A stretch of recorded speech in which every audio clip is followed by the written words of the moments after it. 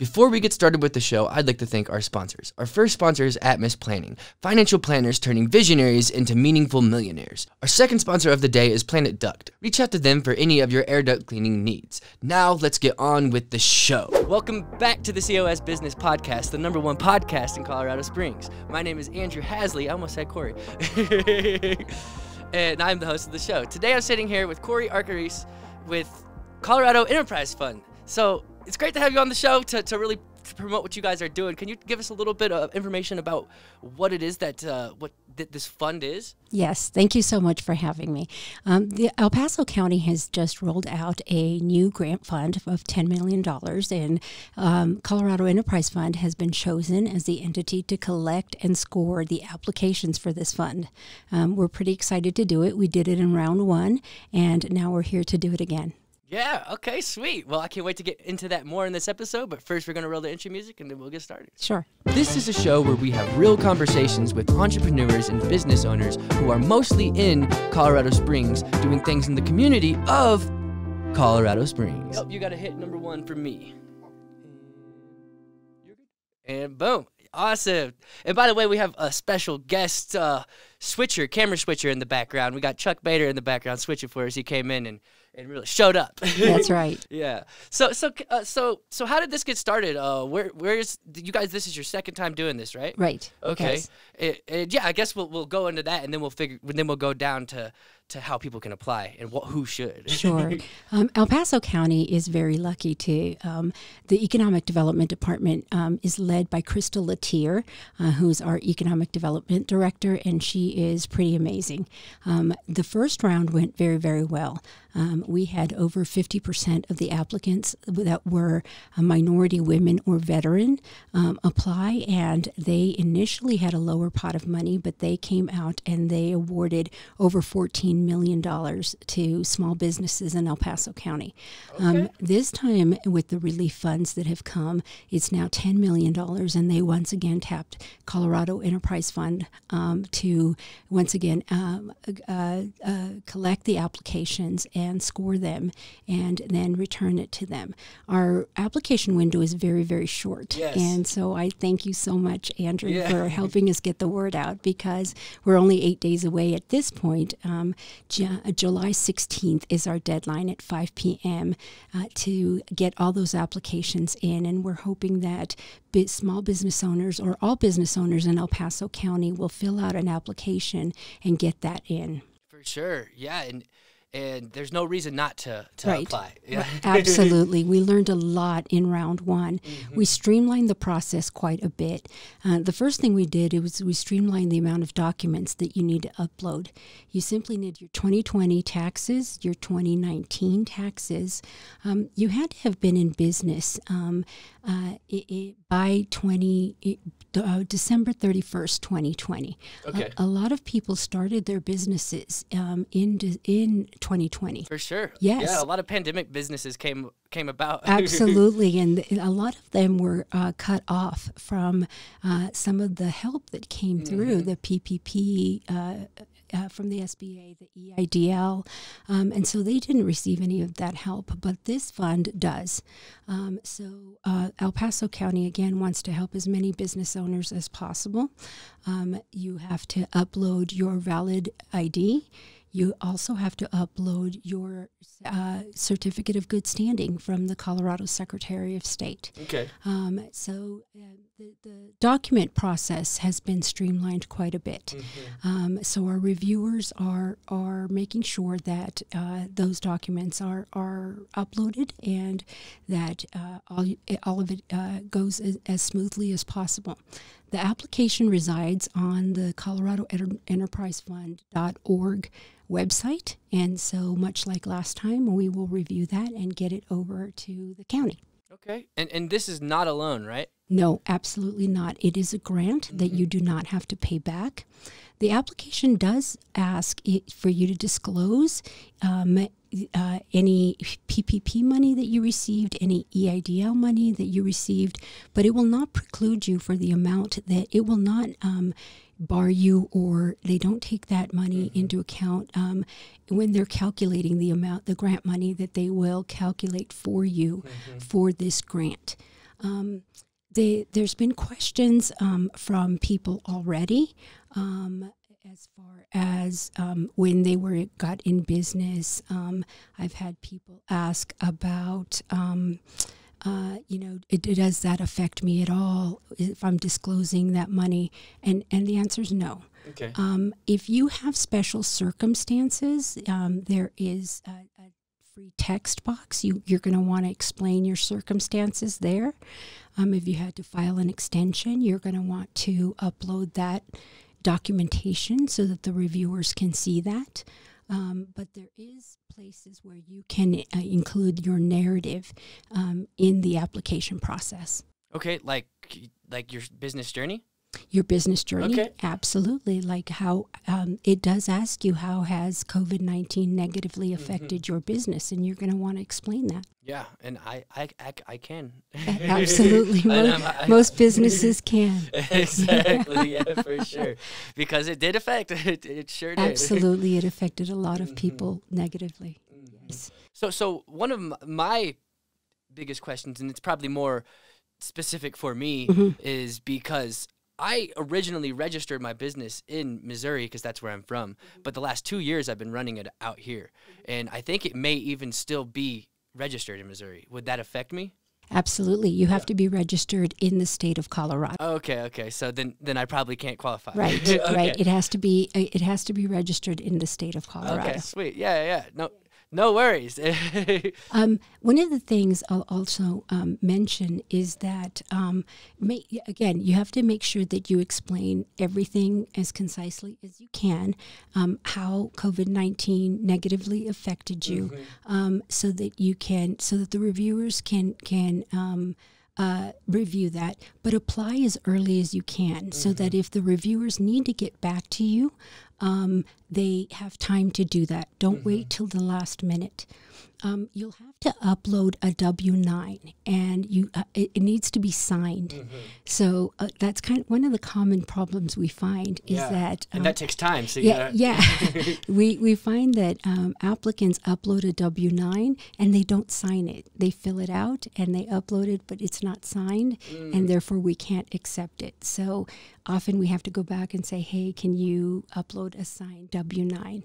And so make sure that all your documents are complete and signed and uploaded accurately. So do it as soon as you can. Does that take a scanner or does a digital signature no, work? If you can sign it, scan it, and upload it, that would be best. Sweet. I think I have some digital signature out there somewhere. Yeah. But if you can sign it and upload it, that would be best. Okay, sweet. So what's some of the some other major issues that you noticed the first round that could have prevented someone or slowed them down or caused you guys issues? Maybe not so much issues, but I would say that with this grant, one of the things I feel is very positive is with this grant, you can actually request, it asks you, what are you going to use the money for?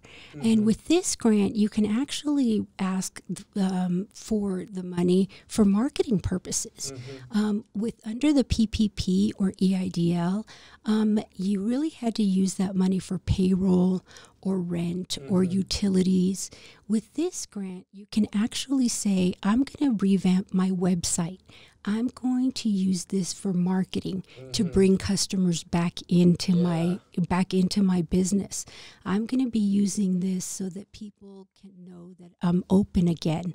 And that's a great thing to be able to use this money for. And it's a grant. You don't have to pay it back.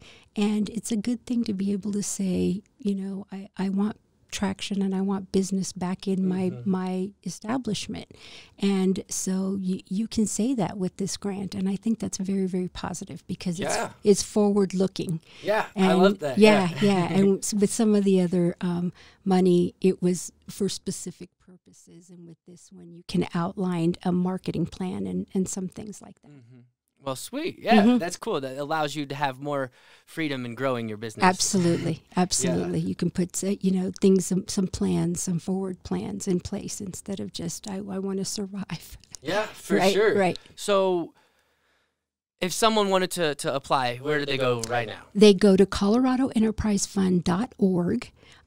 there's a drop down under resources, and the grant is under the resources drop down. Under the resources drop it down. That's exactly where it is. Sweet. Yeah. And so I have another question that's for my other business, which is this podcast. Sure, absolutely. It's been around since the end of 2019. Yes. But we didn't make it registered to a business until like February this year. Okay. Does that affect us as well? It does. Okay. It does. You had to have been in business by December 31st, 2020. And that means you had to be registered. Registered, okay. yes. We were in business, but yes. we didn't register until, and it took forever to get that. Like it took almost like 2 months to get that signed. So right, because like they were overflowed with a lot of right. stuff. Yeah. And we should look at it. If you were receiving revenues from advertisers under a trade name. And doing business as a sole proprietor, then we could definitely look at it. Okay. If you have taxes that prove that you were, and you had maybe a business checking account, we could look at it, because you can do business as a sole proprietor under your Social Security number in the state of Colorado. Okay. So I would suggest that we take a look at it. And we can see if you qualify. For sure. All right, we'll do. All right. So let's dive more into about sure. you. Sure. And who you are and what's your experience in business is. Sure, my experience. So I am I'm the Southern Colorado lending officer for Colorado Enterprise Fund. I opened their Southern Colorado office in 2019. So we're very happy to be here and doing very well. We've gained a lot of traction. And we recently took over the county's regional loan fund, which we're very happy. If you are in an enterprise zone, then we do your loans. We have a Black Business Loan Fund. Okay.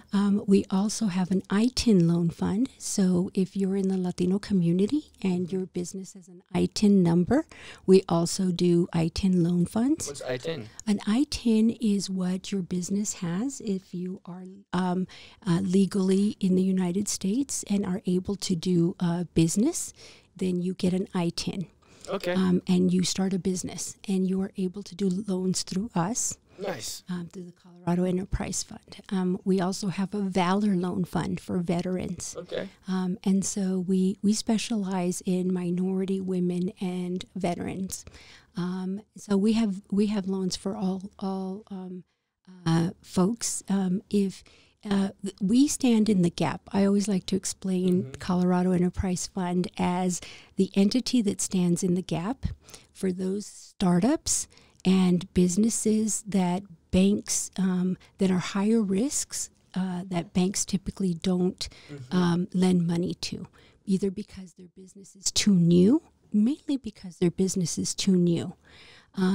And then they borrow money from us, and then once they've gotten to that age where there may be what I say that in the toddler age, they're now 2 to 5 years old, and they've gotten through that newbie period. And now they need more money, then we send them back to the banks. Okay. Right? It's funny because my newbie period happened during the pandemic. Yeah, right. Right. So it's like a double whammy. Right, exactly. And that happened to a lot of folks. And so we lend money to a lot of the new businesses, a lot of the startups. And then so banks actually refer a lot of people over to us. Banks are some of our strongest referral partners. Okay. So we work very well with banks. And because some of their best customers, their customers on the consumer side start businesses, but they can't lend them money on the business side. So they refer them to us. And then once we get them up and running after a couple of years, we send them back to the bank. Okay. Yeah. So we're a nonprofit. Okay, that's okay. I was going to ask you what is your business kind of classified? Yeah, we're a nonprofit. I want to know about what your business is and how you guys operate. Yeah, we're a nonprofit, and we've been in existence for about 46 years. Okay. We're based out of Denver. Which is the Colorado Enterprise Fund. Yes, absolutely. And this is the Southern Colorado branch. Absolutely. Okay. Absolutely. And so we've been around about 46 years, and we're here to, like, that's what I said, to stand in the gap, to get Colorado business up and running, and then hand them back and make sure they're solid. And so when the pandemic started, we kind of stopped lending to new businesses so that we made sure that our businesses that we had up and running made it through. Okay. So that's For what sure. we did. Yeah. So I'm curious about how you guys stay afloat. Who pays your guys' bills? So what happens is a lot of times we get funded. The money that comes to us comes from the SBA and banks. Okay, nice. And so banks they have money they lend to us. So banks typically lend at around a 5-6%. They lend us money, we turn around and lend it out, and we lend out at a 7 or 8%. Okay. So we lend at a little bit a higher rate. Gotcha. Right? And then we handhold our business owners. We give them a free copy of QuickBooks. We teach them how to use it. Nice. Technical. Many of the lending officers have been business owners ourselves. We develop close relationships with our clients, things like that. And then once they grow and are ready, then they go back at what we call bank money. Because then we want them to borrow money at cheaper rates. For sure. Because it's good for their business.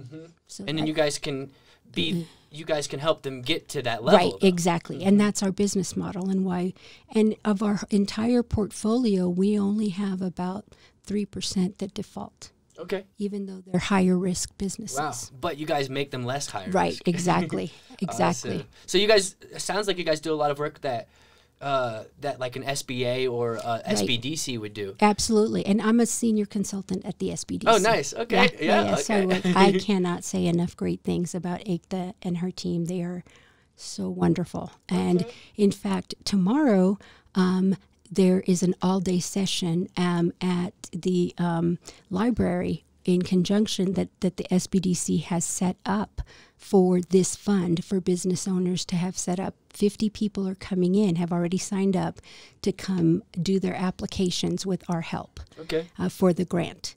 So the SBDC set that up for clients of the SBDC to come in and fill out their applications. And so big props to Ekta and her team at the SBDC, because once they found out this grant was available, they sent out the information to everyone that is an SBDC client and said, if you want assistance filling out this grant, we're going to set up a computer lab, at the library, and there'll be assistance there for you to fill out the application. And I'll be one of the people helping.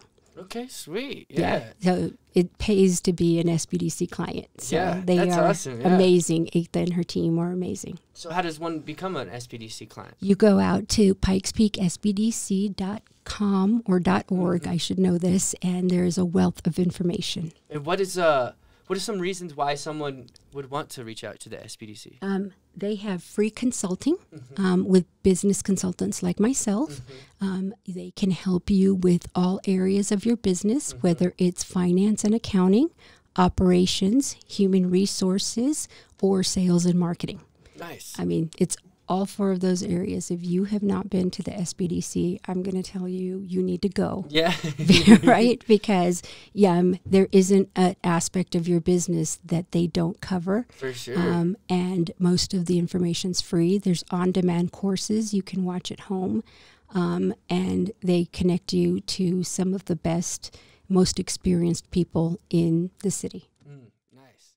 All right. So say someone is watching this and they got inspired, they want to start a business. What would be your personal advice to them? Start with the SBDC. Okay, yes, exactly. Because then they got everything else. Absolutely, because you need your financials, you need your projections, you need to know if you're going to make money at it, you need to know if you're planning a business or a hobby. For sure, yeah. Right. and that can help. Absolutely, plan absolutely. All that out. Yes. So before you got involved in the Colorado Enterprise Fund, what kind of business things were you doing? I had my own business consulting agency, and I ran a medical clinic in Southeast Colorado Springs, a primary care clinic in Southeast Colorado Springs. And so you're a doctor? No. Oh, okay. I'm a business consultant. Okay. But you had doctors? I had nurse practitioners, and I had one doctor that oversaw them. Okay. And I had a primary care clinic in Southeast, and I sold it to Matthews Vu in 2019. And we opened it in 2014, and I sold it in 2019 with 5,000 patients. And Oh, wow. So you guys were doing good. We were doing well. And still doing good. Probably. And I give so many kudos to Matthews Vu. They're a wonderful practice. They're Dr. Vu and Debbie Chandler, who's their CEO. They are amazing people. And nice. We should get them on the show. Yeah, you definitely should. If you haven't had, I would invite you to bring Debbie Chandler. She used to be the head of Memorial Hospital, and oh wow, okay. And I would invite you to bring her on the show. For sure. And they are doing more in Southeast. They're growing their practice in Southeast and nice. Doing great things. I would be happy to make an introduction and have her come sit with you and share. Yeah, if she's willing. Her vision. I would, yes. Awesome. Absolutely, sweet. Absolutely. So what got you into want to start a practice, a medical practice, not being a doctor? I know. My 55-year-old brother died from complications with diabetes, and I kind of had all this grief. He left me his life insurance money, and he was a truck driver for Walmart, and he left me his life insurance money, and I... What? Huh? He just liked you? My brother? Oh, okay. Yeah. Sorry, I missed that part. I got distracted. I'm sorry. He was single, and Okay. he was a truck driver for Walmart. Okay. And he left me his life insurance money. Okay. And at the time, because I was a business consultant, I had helped a nurse practitioner open her own practice in another county. And she said, I know how to... in our state, nurse practitioners have prescription authority. So they can write prescriptions. And she said, I want to open my own practice, but I don't know the business side. I don't know how to negotiate a lease. I don't know how to do any of this. But I did. Okay. So I showed her how to do all that. And in doing that, I learned how to open a clinic. Nice. And so when my brother died, I decided I was going to open a clinic in Southeast because there was no primary care for 80,000 people in Southeast. Okay. And so I took his money and I opened a clinic in Southeast. That's awesome. Wow, that's great. And so I took his money, and that's what I did with it. Nice. And it's been a good investment? It's been a wonderful investment for a lot of people. Yes, that is so great. Yeah. And before that medical practice, what were you doing? I was running my own business consulting agency. And before that, I was a vice president for the Colorado Springs Gazette. Oh, okay. Yeah. That's interesting because...